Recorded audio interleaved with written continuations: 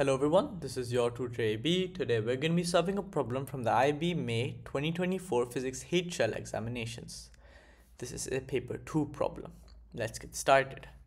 A stationary ball is hanging from a light string. A pellet from an air rifle is traveling horizontally and becomes embedded in the ball. The velocity of the pellet when it strikes the ball is 160 meters per second. And they've given us a diagram and the following data. The mass of the ball is 250 grams and the mass of the pellet is 2 grams. Part A. Calculate the speed of the ball and the pellet immediately after the impact. Now to solve this problem, you have to use the concept of the conservation of momentum. Essentially, the momentum of a system before and after must be equal. Okay, this is always obeyed. So the momentum initial is equal to the momentum final. So what does this mean? Well, let's, for the initial, sum the masses and their velocities. So in the system, we have two entities. We have the pellet and the ball. What's the mass of the pellet? The mass of the pellet is 2 grams. And we know the velocity of the pellet was 160 meters per second right here. Plus, now what's the mass of the ball? That's 250 grams. And what was its velocity? It's 0 because it was stationary. It says right here, stationary. And now we need to do the momentum after the collision.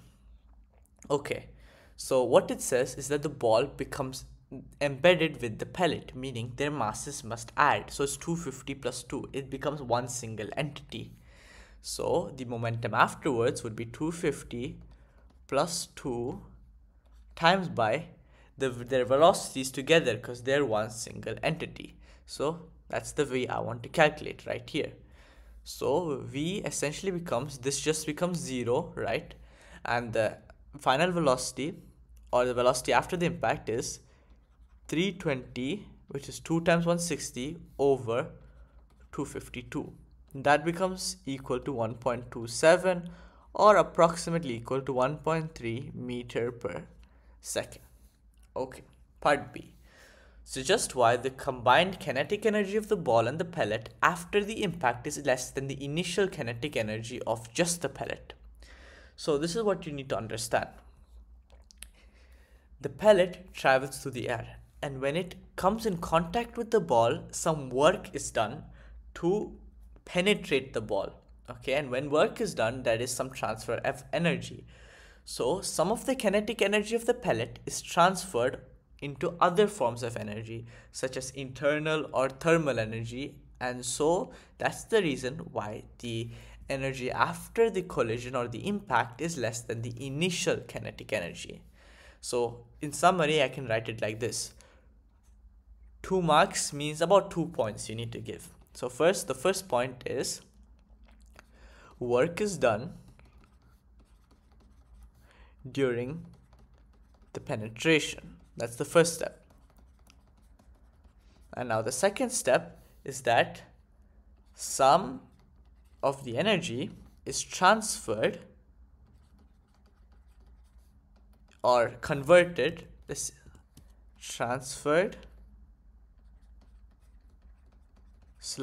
converted into another form of energy, such as other form. And for example, we can give like thermal or internal energy. Okay, so that's essentially the 2 marks you want to be giving for this type of question. So the ball with the embedded pellet rises to a maximum vertical height h. Draw and label the free body diagram for the ball at height h. So firstly, we know there is a tension due to the string because the tension force is holding the ball attached to the string. So we can label that as Ft, or that's just tension force. And we also know that there is a weight component of the system. So the weight component is basically just weight is equal to mg. And now these are your two main forces for this free body diagram.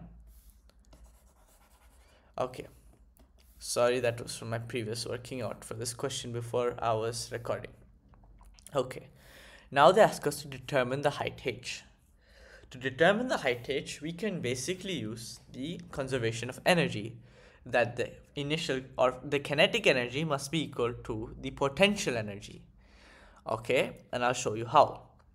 So we know at this down position there is some kinetic energy, Ke, and then at this furthest up position there is a potential energy. Okay, and we know that this must be equal to this must be equal to this, these both are equal. So we can equate these two energies to solve for h, and I'll show you how. Now what is the kinetic energy of this entity, like the pellet ball entity, immediately after the collision? Well, that's half times by the mass, so that's basically 250 plus 2, times by the velocity immediately after the collision, which we calculated earlier to be 1.27, the whole square. That's the kinetic energy immediately after the collision. Now what is the potential energy at this upmost position? That's again the mass of the entity, which is 250 plus 2, times by the gravity, which is basically 9.81, acceleration due to gravity, g, and then we have, finally, you'd have the height, which is what I want to solve, mgh. That's m, that's g, and that's h.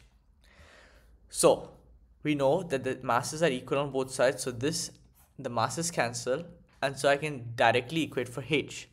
So h would be equal to 1.27 the whole square over 2 times, and then we bring gravity to the other side, 9.81. So what is h? Let's put this in our calculator and find out. 9.81. Height comes out to be 0.08 meters. That's the height. That's how much it has risen from this downmost position. Okay, thank you for watching. Please like and subscribe. If you have any questions, leave it down below and I'll answer it as soon as possible. Thank you for watching.